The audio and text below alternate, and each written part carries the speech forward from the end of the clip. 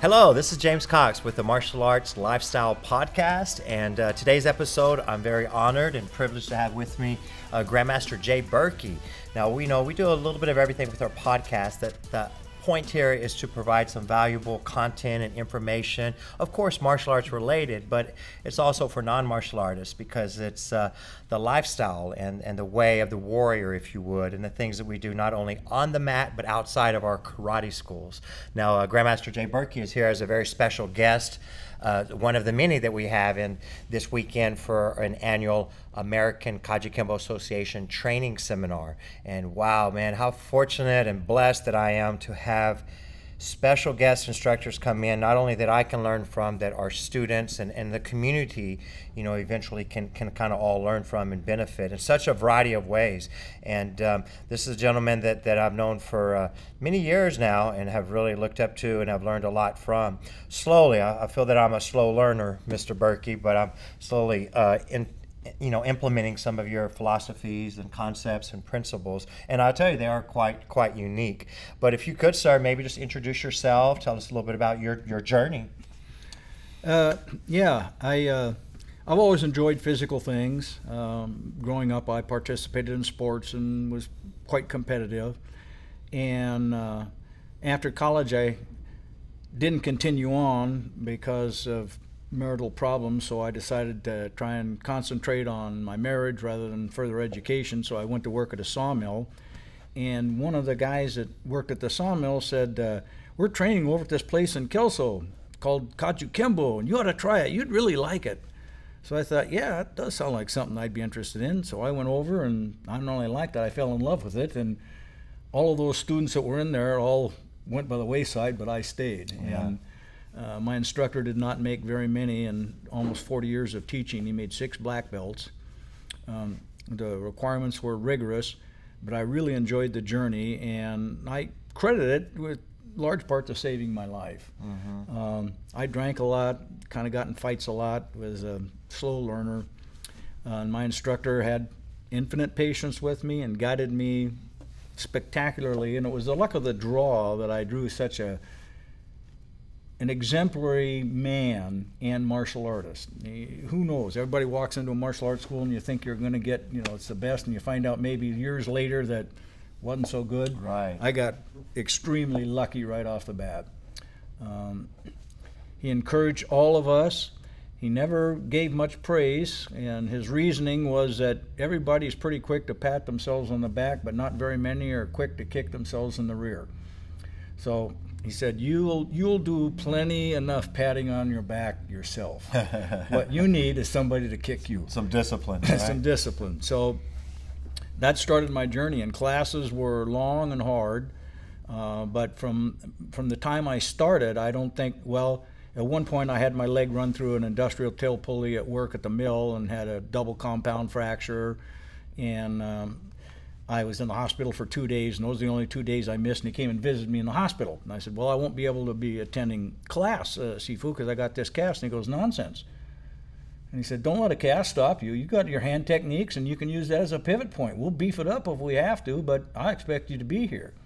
So that was the mental process that permeated the school at that time. And I attended all the basic, all the intermediate, all the advanced, all the Tai Chi classes. And in fact, the first 5 years, I think I missed 5 classes. And all my weekends were dedicated to going in and training on my own with some of my school brothers and trying to refine and perfect the stuff that he was giving us. Well, one thing led to another, and I eventually got up and got my black belt. And years went by, and I'm still with him, and I'm still with him. And in fact, I never did break with him. I stayed with him from the time I started till the day of his death. And I was by his bedside when he died. But he would continue to try and push all of us. And I was a slow learner and quite stubborn. And sometimes his best way of dealing with me was I'd come in, and for a whole month he wouldn't say one word to him, wouldn't give me one correction or anything. And I'd be, I'm thinking, even me being slow after about 2 weeks, he'd go, what's going on here? This isn't right. Right. And he'd say, well, you don't listen to what I'm telling you, so why am I going to waste my words? Okay, point taken. So I was still a slow learner in that he would say, so I noticed Sijo, which was a basic creator of Kajukembo, you had some others, but even the others would say he was 85% of it. We contributed little bits and pieces to it.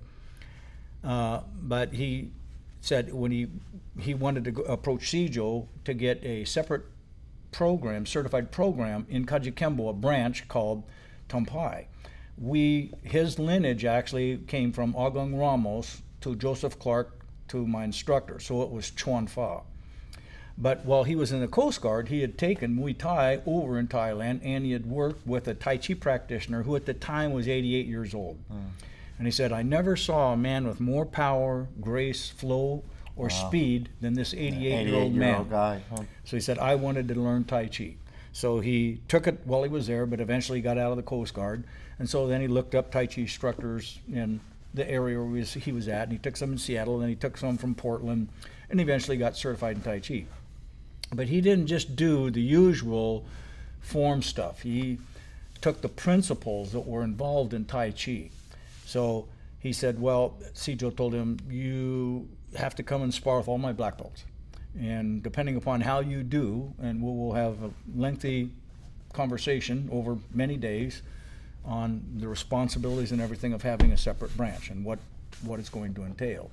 So he went over and he worked with everybody and did quite well. So he said, okay, you can do that. So he said, I'd like, because originally when I started training at the school, he called it Northern Kajukembo.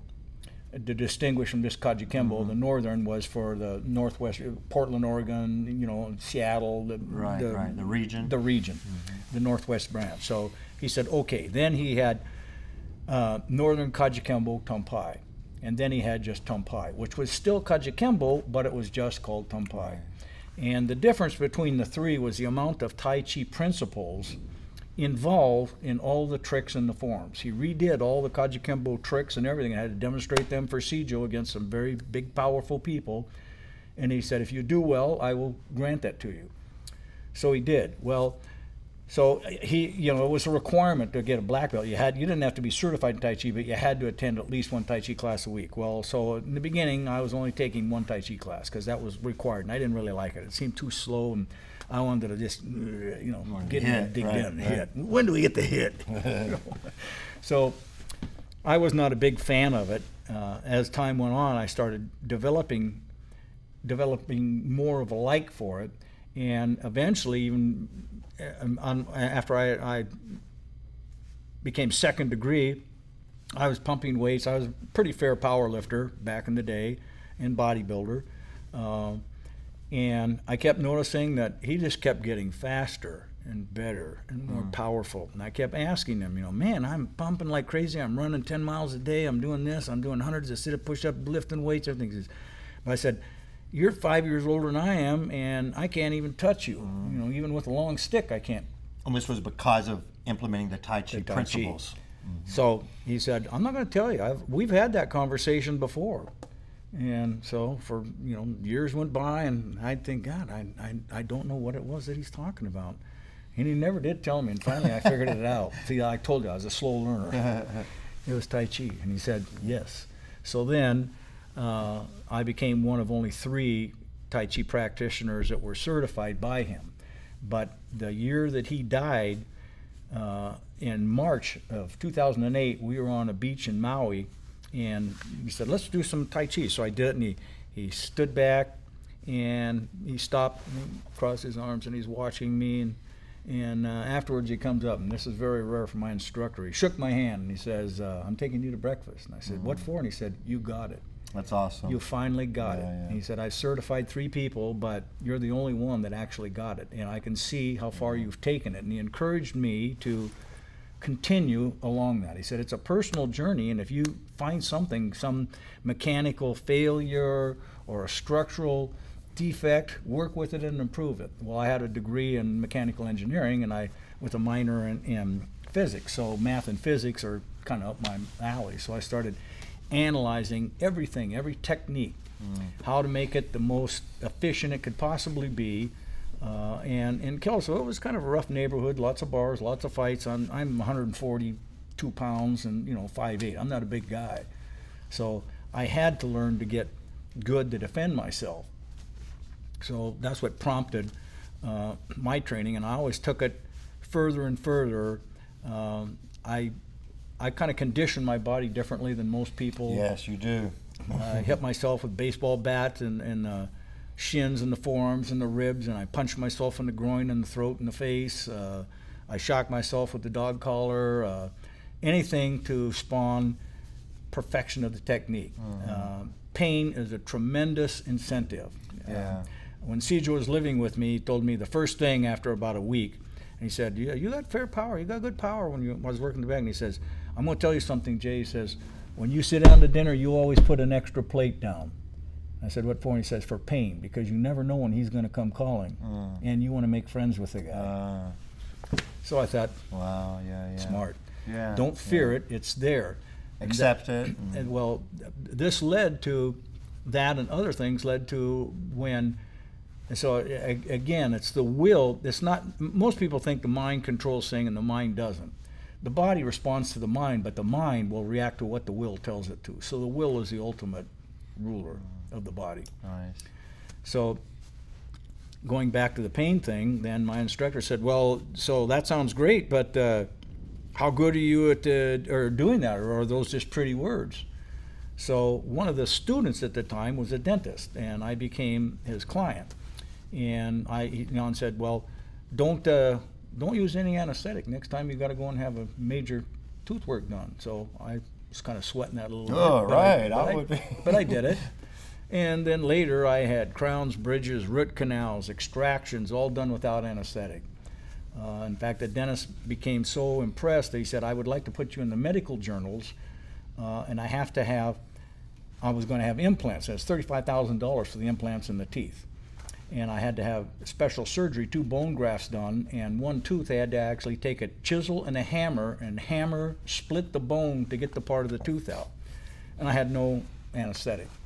I think I'm kind of tough until I hang out and train and communicate with Grand Master Burkey. Well, It's there a are different others. level. This gentleman gave me a book by David Goggins called "Can't Hurt Me." Yeah. One of the most amazing people I've read about, and inspires me. Yeah. As people like him that I get my inspiration from. Well, you inspire us, sir. That's for sure. So anyway, that proved to me that it is the will, not the mind, because my mind was going, "Are you crazy? What the hell are you doing?" I'm breaking out in a cold sweat, because I know this is going to hurt. Yeah. But it's either hanging on and causing that constriction, or letting it go and try. I tried displacement. What they talk about. I would go to a beach in Hawaii and I'm listening to Hawaiian music and absorbing those beautiful Hawaiian sun out there with the tropical breezes, and I'm not there with him chiseling and hammering. And he says, "When I look in your eyes, you're not here." And I go, "You're right. I'm not. So I'm there." Last place you would want to be. That's the last place. Then that causes this constriction. You hang on to the pain instead of letting it dissipate and go. It's there, but it's how you breath work? Do you put a lot of breath work into that No, tolerance? Or? No, I breathe normally. There are 8 different types of breathing in Tai Chi, but actually one of the best that would work was spawned by the Navy SEALs, and it's a 4-step breathing. You Heard of that. breathe in for 4 seconds, you hold for 4 seconds, you breathe out for 4 seconds, you hold for 4 seconds, and you repeat. So if you had to, and their snipers especially use this drill, for if you have to hurry a hustle and you get somewhere and you got to make a shot and you're breathing heavily, this will calm your breathing down very rapidly. So I did use breath somewhat, but mostly it was just will.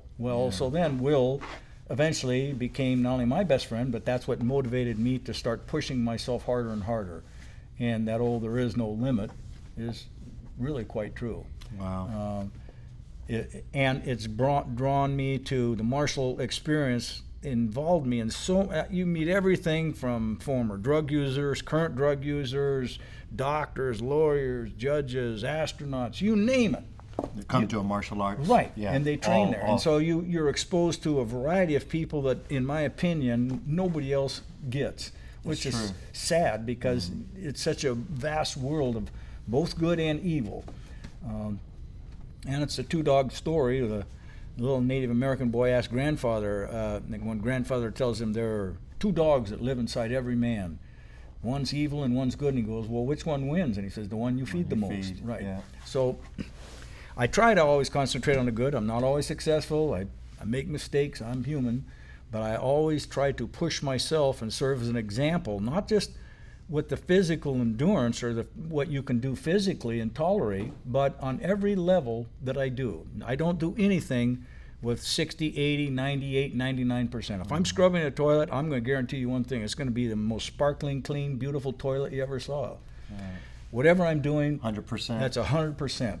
My college instructor said, Jay, if it's worth doing, it's worth overdoing. And he was right. Why settle? And that's just for me, and I try and instill that attitude in others. But if someone's happy with 60%, I'm not going to tell them, you're wrong. No, that's their point. Who knows? Maybe later they might go and realize, I'm going to go for 70 or 80 or 82 or 85 or 90 or 100. Who knows? So I don't tell them they're wrong. That's their life. But for me, there was never even 100 isn't good enough. And so I don't say, like, well, you can't go more than 100% capacity. But in a way you can, because 100 becomes static. And if you're improving, then what did you do? Past that threshold, Past right? that threshold. Yeah. So the further you push yourself, the greater your threshold becomes, and the more capable you are to take on more and to endure more and to punish yourself more if and when it's necessary. A lot of the things that I did in toughening my body were to get me to a degree of refinement of technique, to precision. Don't allow one little thing to be out and go, well, it was pretty good and it got the job done. To me, if someone wins a fight but they're very sloppy in it, I'd say you had probably a couple things going for you. You had luck, and your opponent's skill level was lesser. But that doesn't mean you're great. Right. You're great if you can look at yourself and you go, this is out, I did this wrong, and then you go back and you work on it. Now you get in and you take somebody else out and you do really well, and you go, now that's a more justified thing rather than I beat this guy up. But your technique was bad, your discipline was bad, and I try to use that discipline in all facets. Again, I don't always succeed. Right. So from the beginning, it was a lot of patience and tenacity and just your persistency, to stay in there and to go through that training without the corrections and the praise. You were very patient and steadfast on that, and then dealing with the uncomfortable, like the saying of going through the uncomfortable enough till it becomes comfortable. Right. And then you expand on that. No, don't say, oh, I'm done there then. There again, there's never a limit. Again, it was mostly just luck. That I happened to walk into that school, or those guys recommended it, and I got that instructor. I could just as easily have got some yahoo that didn't know anything, and my instructor charged $20 a month. There were never contracts. You could attend one class. Every class, that was up to you. And if you wanted to, you could come in when you became an advanced student, gave you a key. You could come in and train on your time off with your school brothers or whatever. And we had a very tight-knit group of individuals that came in and worked on the weekend. We were all quite serious about our training. Wasn't all just about fighting. He would give tests all the time. In fact, I failed one, kind of bad. If you were late, you had to do like 100 push-ups, and if you were late twice a month, you got booted out of advanced class for a month. Well, I was running late. At that point in time, I had quit my job. I worked 20 hours as a janitor. I lived in a 10 by 10 place that had no heat. Water and garbage was paid, but I didn't have money for PUD, and I had to sell my vehicle and my bicycle, so I ran to work and I ran to the school in Kelso and back. So I'm running, and I know I was already been late once by a minute, and he goes, you owe me 200. Because it was me. And he goes, so I did. So I'm running late, and there was a lady parked out front that was trying to change a tire. And I said, I'll be out in a minute to help you with that if I can. And I ran in the school, and I made it in time. And so he pulled me aside, and he says, so how'd your day go? And I go, oh, it was pretty good, but I was going to be late. And he says, I know, now you're out of class for a month. And he said, you didn't help that lady. He said, I'm trying to bring up ethical, moral people as well as good fighters. Here's an elderly lady in a bad neighborhood changing a tire, and you didn't stop and change it. I said, well, I didn't want to be late. I got thrown out. Push-ups. Right. Well, no, being thrown out for a month. Yeah. You could still attend all the other classes. You just couldn't come to advanced class. You think he still would have thrown you out if you were late because you took time to change the tire? No. I don't know, but my guess is no. Thinking, He would say, so why are you late? You know, well, I was helping a lady out there change. Okay, good. Yeah. So he'd have all these little tests. Yeah. And when it came time for your physical test, all these other things were already included in as a part of your score. Yeah. So you could do excellent on the physical test and flunk. Yeah, my instructor did a lot of random things like that too. So there's always strategy behind something, right? Oh yeah, a good instructor will, you know, and if you're timid and shy or cowardly, he'll try and make you a little bit braver. If you're overly aggressive, he'll try and simmer that down. Balance. Get a more of a balance going there, and then change the high level. And he taught me something very good because my left side was never real good. So, you know, I was always the right hand, the big right hand and stuff. So I'd lead with my left side. Well, after that leg got broken, and then I've had multiple surgeries on both elbows, both shoulders, and both knees. And that's excluding the war injuries from being shot and blown up. So, and then I've had other injuries that I didn't have insurance for, so they just had to heal broken. And just, you get by with the best that you can. Yeah. Just deal with it. Wow. You know, one thing, some takeaways from our training, and the podcast is audio. We also put a YouTube video on this version, but quickly, and I'm sure I'll probably have it wrong, but the principles, and I think about them at time that you talk about, like torque, elasticity, compression, elongation. I don't know, but for others, but for me, and especially with the training and the application of it, that always comes back to me as good value. Is that a little bit of those principles, right? Yes. And, yeah. Tai Chi has, there are all different types. Of course, you say, well, there's Yang style, Chen style, Ung style, Wu style, Sun style, and they go on and on. But good Tai Chi, first and foremost, was a martial art. It was not for health benefits. They just noticed that the ones that practiced it were healthier. Yeah. So it devolved, but that was after the Boxer Rebellion in China in 1900, and most of them left. And then when Mao came in, more of them left and went to Australia and Canada and Germany and other places.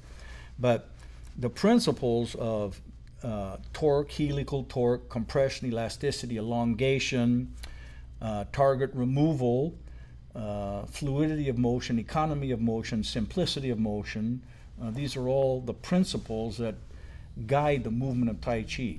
So having said that, what to say for an example is, and fluidity of motion would say, if you're going to do a double jab, say for example, to somebody's chin, if you pulled your hand and you immediately extended through on the way with the jab with your elbow out at exactly 3 degrees, you will clip the chin with your elbow. So now I could do that quick, and you can't possibly double jab that quick. So it's not fluidity of motion, and it's not economy of motion. One has to lead into the other to the other. If you go up to come down, you wasted motion. If it's down, go down. Change your play field. Change the area that you're going to defend against. So, and you to get explosive, say for elasticity elongation, I use the piece of surgical tubing as an example. If you just hold that piece of a surgical tubing, it's 1 foot long, and you don't stretch it, and you move your hands both to the left or the right, and you let go of one end, what happens to it? It just falls down. Now you stretch it and you let go of either end, what happens to it? It's going to snap. What if you stretch it all the way and you snap? Now it's going to come back very fast. Your body operates off the same principle. When you're completely relaxed, you're starting from zero. Once something's elongated and elasticized, all you have to do is let go of one end of it. The same with torque. You separate the hips and the waist plane, so you create torque. Now you're going to get extra speed. Helical torque is not only are you doing that with your, but you're going forward almost like on a helix, a spiraling degree forward. So you're going to get far more power, and it's going to be far greater speed out and speed back. When you push something out, when you're using your muscles and you push something out, how does it come back? You have to pull it back. With what? The same muscles that pushed it out. Right. But when you snap it, when you let go, when you stretch the bungee and you keep it down, when you snap it, what brings it back? The snap out brought it back. So it will be snapped out and snapped back. So your speed is going to be dramatically increased by having bungee. And again, removal of target area instead of trying to do a hard style block. Not that there's one thing wrong with that, but if a guy got blocked that one time, so it did a broken rhythm, bam, and you blocked like this, and then you got punched in the face. But if you remove your head, he has to reorient himself to get to you. So or you hollow out so the blow comes right by instead of trying to.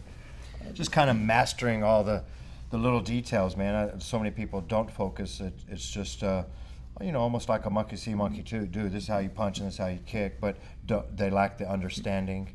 And you have a lot of really good principles of concentrating on the little details that make the big difference, the understanding, and the thought that, you know, this is real life training, and if it was, you may only have one opportunity, so you can't fail, right? Right. Yeah.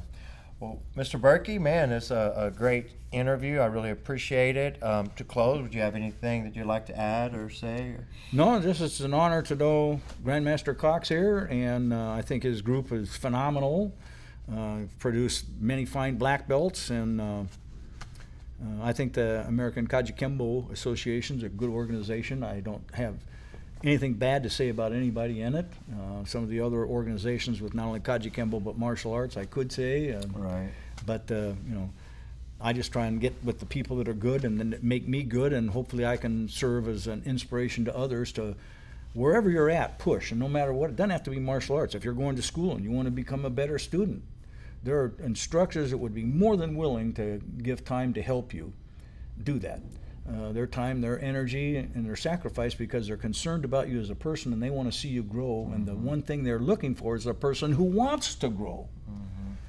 That's a teacher's dream. Yeah, right. Whether it's a martial arts or it's a numbers game, right? Going through enough to get to those. Yeah, we have a small organization, AK, but it's of quality, and you've added a whole lot of value, and I appreciate every bit of your sharing this knowledge. You know that you know, is important and valuable, and the details there. And I appreciate and thank you for your service and just your continued education you're passing down. So it was an honor. Thank you, sir. Thank you, guys. Appreciate it. Check out the video as well on our YouTube channel, James Cox Martial Arts. Thank you.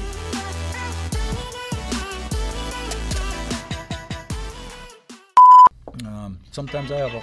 Gerald Chavez. All right. That's Gerald Chavez. All right. Okay. Can I call you back? I'm in a podcast right now, sir. Okay.